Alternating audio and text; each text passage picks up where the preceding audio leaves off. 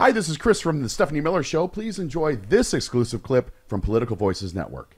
I wanted to get your take, though. Angry staffer tweets, you know who isn't happy about the primary results? The GOP elite. They understand that Trump is a sandwich of a candidate, and they're going to be the ones eating it. I mean, I do think there is some panic going on about... There certainly is, but as long as the GOP elite does whatever it is that the party ends up picking, they have only themselves to blame. You know, they have a choice here, too. They don't have to go along with the party. They don't have to go along with Trump. They can take a different path. It may mean that they lose the White House. It probably means that they lose the White House. But if they actually see Trump for the threat that he is, not only to this country, but to our democracy and democracies abroad, then they would do the right thing. But they're more concerned about their tax cuts. They're more concerned about gutting regulations and hurting the environment than they are about doing the right thing and protecting American democracy. It is like a weird kink, this just like parade of abject humiliation he's subjecting former rivals to.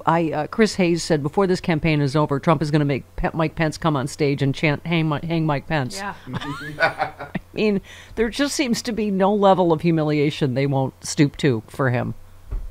No, and I watched this event with Senator Scott from South Carolina, where he was trying to bait the most Senator cringy, biscuity moment ever. Frangela said he committed hate crime against himself.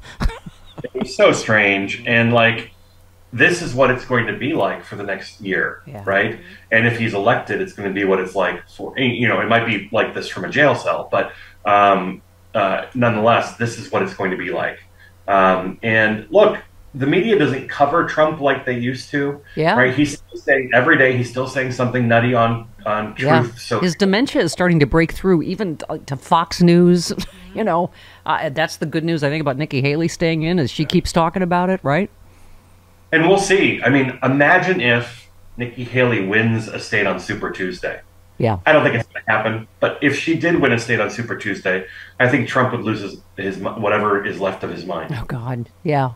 So let's talk about, you know, speaking of the coverage of Trump, I mean, it's just, we're so used to, he just gets a pass on everything that it's just, oh, you know, it's just Trump, so he can, you know, do whatever. But debating, I mean, you know, this is obviously the story behind closed doors, is that his advisor, they're not going to let him because obviously his dementia would be on display. We've seen it in front of friendly crowds or friendly interviewers, you know. Dean Obeidallah said Trump refuses to debate Nikki Haley because he knows his mental decline would be on display for all to see, or at least Trump's handlers know that, because Trump has no idea what's happening. It's time the corporate media pressured Trump to debate Haley before the South Carolina primary. America must see Trump's dangerous mental decline. Well, you know, again, I would doubt he's even going to debate Biden if he's the nominee. I mean, for the same reason. Didn't debate Hillary. He almost didn't debate Biden the first time. Right. So at some point he's going to, you know, decide that he's just going to take the plunge and not do it at all. And look, I think that is a big gamble to walk away from those opportunities. Those are moments in a campaign when, you know, the whole world is watching, and you only walk away from it if you can't pull it off. Yeah. If there's no hope of pulling it off. Yeah. Wow, even Mia Farrow chimed in. She said, I'm betting Trump will not debate Biden. He knows he can't. His brain's not what it was. He's unfamiliar with and uninterested in issues and solutions, domestic and internationally. He attempts a kind of stand-up routine peppered with insults, vile language, lame jokes, and a lot of revenge stuff, plenty of incoherence. I mean, I love that the Biden camp, Karl, is just starting to post his quotes. Like, you know, the death penalty, we're in that incoherent... They're just, you know, the Biden gets like, we don't know what he means either. Like, it's just... incoherent, right? Well, and you know, the last reporter that you just read from about whether he'll do it, he doesn't need to be interested in policy or international affairs or anything else in order to debate. He wasn't interested in those things before when he was showing up for the debates. But it speaks volumes that his handlers and perhaps even himself believe his shtick that he's been doing for the last, you know, 6 years, 7 years. Had a shelf life that is long expired. Yeah. I mean, I love Brett, our friend from Midas Touch, said, remember, folks, when we go to the polls this November, you can either choose D for democracy or R for rapist. I mean, I just, of all the weird political years you and I have been through, Karl, this one is just, oh my God. I've decided that I'm going to start saying this year is precedented. Because, I've been saying unprecedented for almost a decade now, every year, and this one is precedented. Yeah. I mean, I could say that I could never see it happening, but I could say that I could see it getting worse and worse and stranger and stranger. So where this goes, who knows? But we can't give in to despair. But Dana Goldberg tweeted something like that too. That it is somewhat depressing to live in a country where it is even a possibility that Donald Trump could be president again. That enough people could support this. Well, and don't forget, between now and November, some of these cases are going to be done. So if we think it's weird right now, wait until that happens. Yeah. Karl, just have to get your take before you go.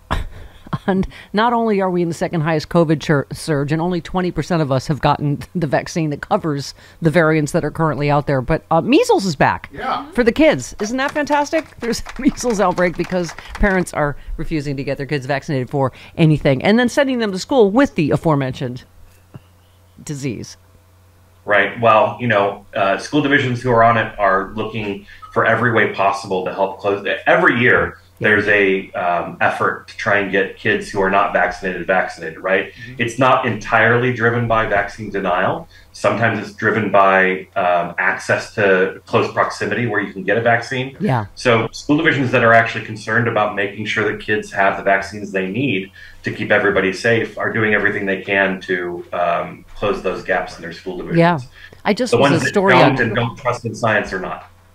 There was a story this morning on CNN about how, airline behavior, incidents on airlines are worse than ever, even though COVID's over. I mean, it started as a national tantrum over masks. Most of the incidents were related to having to wear a mask, but it's an entire nation that seems to be like Trump has made it okay to act like an angry toddler in any situation. But it's interesting. They're saying like there's still all these incidents of misbehavior on flights because people think it's okay to be an a-hole anywhere now. Bet we can't use that to bargain with the airlines for an extra 5 inches in the seat. Yeah, I'm mad about it. You don't know what I went through just getting to San Francisco, and I didn't take it out on a poor flight attendant. No, of course not. I don't even what they go through, and I have friends that are that work in the airlines. What they go through is insane. But I would promise to not even raise an eyebrow, not even blink, if they would just give us a few more inches in every seat. Yeah.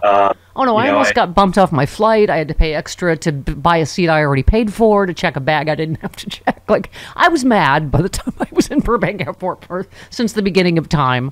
But it's just, you teach that in your schools, Karl. You don't take out whatever's happening, on people that have nothing to do with it. I was gonna say, are you telling me you realize that the person standing at that ticket counter was not personally responsible for all the problems you had?